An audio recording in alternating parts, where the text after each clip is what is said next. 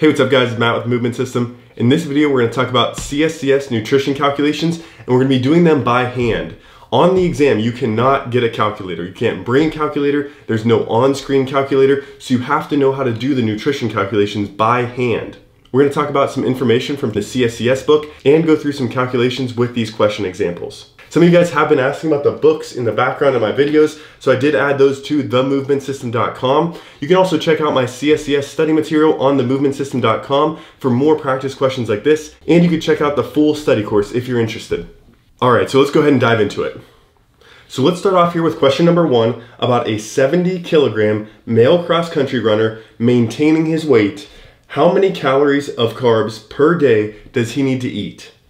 So there's some information that we need to answer this question, and the first thing we need to know is what are the carb recommendations for an endurance athlete? This endurance athlete is maintaining his weight, so he's going to use the carbohydrate recommendations of 8 to 10 grams per kilogram body weight per day. So you can get that right off of page 215 in the textbook, and then we're going to use that 8 to 10 range to make this calculation.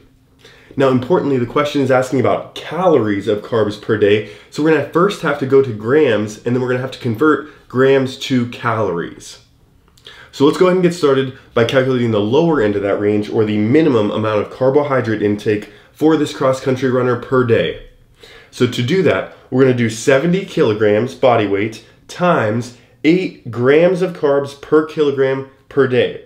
So that's 70 times 8, we're going to just do 8 times 0 is 0, 8 times 7 is 56, to get us 560 grams of carbohydrate is our minimum intake.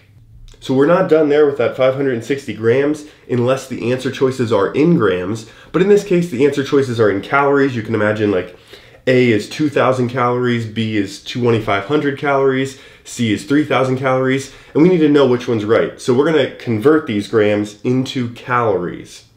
So the way that we're going to do that, we're going to take 560 grams and then multiply by the factor of 4 kilocalories per gram. What this means is this 4 means that for each gram, there's 4 calories of carbohydrate. This is actually the same number as protein. Protein is also 4 calories per gram. Fat is the one that's actually different, and that's 9 calories per gram. So anytime that you have grams and you want to convert to calories, you would just multiply by 4 if it's carbs or protein, or multiply by 9 if it's fat. You could also do it the opposite way. If you have calories, you could divide by 4 to get grams. So in this case, what we need to do is to multiply 560 grams times 4, and that will get us 2,240. And the way we did that was just that 0 times 4 is 0, 6 times 4 is 24, so we carry the 2, put the 4 down here. 5 times 4 is 20. We add that 2 to get us that 2,240 calories. So what we know so far is that this cross-country runner needs a minimum of 2,240 calories of carbohydrate per day. And if you were to see the answer choices of 2,000, 2,500, and 3,000, you might think that 2,000 calories is a lot for just carbohydrate and pick that. But no, we actually need over 2,000. We need a minimum of 2,240 calories per day just from carbohydrate for this athlete. And that's why it's important to actually do these calculations to get the right answer and not just guess, because you'll miss so many questions if you just guess. All right, so let's go ahead on to the maximum here and calculate what's the maximum number of calories of carbohydrate per day for this cross-country runner. The same thing is going to be done over here, just this time we're using 10 because the range is from 8 to 10. So we did the minimum of 8, now we're going to do the maximum of 10 to get 700 grams. 700 grams times 4, 2,800 calories. What this means is that this cross-country runner should have a minimum of 2,240, a maximum of 2,800 calories of carbohydrate per day. Whichever of the answer choices is between these. So again, if we had A, 2,000 calories, B, 2,500, C, 3,000, in this case we would choose B, 2,500 calories, because that intake is between this range, it's within the appropriate range. Hopefully that makes sense, and if this is a helpful video for you, go ahead and hit that like button and subscribe so you don't miss any future videos, and other people can find this video and learn from it as well. Also, I did want to mention I do have another CSCS nutrition video, which I'll link in the description below if you want to check that out. All right, so let's go ahead on to question number 2 here. And for this question, we're using the same 70 kilogram male cross-country runner, but now for this question, we know that this cross-country runner is 15% body fat, and the question here is, what should the daily calorie intake be to maintain body weight? So for this question, what we're gonna have to do is calculate the total daily energy expenditure for this cross-country runner. So you can imagine if this was a multiple choice question, you might have answer choices like 3,000, 3,200 calories, or 4,000 calories. And you might have to pick the most accurate calorie count for this athlete to maintain their body weight.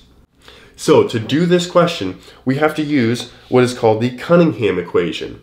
Now importantly, the Cunningham equation has an error in the textbook, and the textbook says 550 plus 22 times lean body mass. The actual Cunningham equation is 500 plus 22 times lean body mass. There was a correction update paper that had that listed as a correction, so what you'll want to use is this 500 plus 22 times lean body mass when we get to the Cunningham equation. All right, but knowing that this equation has lean body mass, how do we actually find lean body mass just knowing that this athlete is 70 kilograms and 15% body fat?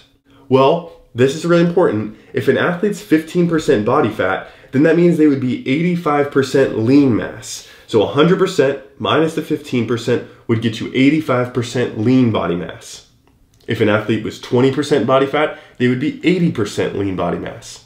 So if you wanted to calculate their fat mass, you would just do their body weight times their percent body fat, and that would get fat mass. But if you want to calculate their lean body mass, you would do body weight times their lean body mass percentage. So in this case, we're going to do the 70 times 0.85. And this is actually a fairly difficult hand calculation, so I wrote this one out here. What we're going to do is we're going to do the 70 times 5 first, and that's going to be 0 times 5, 0, 7 times 5, 35, and you write that on the top line. Now again, we're going to have to know how to do this by hand, so what we're going to do next is we're going to drop a 0 here in the first box. Then we're going to do the 8 times the 0 is going to be 0 here in this second slot. And then we're going to do the 8 times 7, that's going to get us 56. So we should have 350 on that top line, 5,600 on the bottom line, and then we're going to add. So at this point we're going to do 0 plus 0 is 0, 5 plus 0 is 5, 3 plus 6 is 9, and then 5 is just dropped down to 5. And because there was 2 decimal places up here, we're going to move that over to 2 decimal places here to get us 59.5, and in this case that would be kilograms. So what we calculated here was body weight times the percent of lean body mass to get us 59.5 kilograms of lean body mass.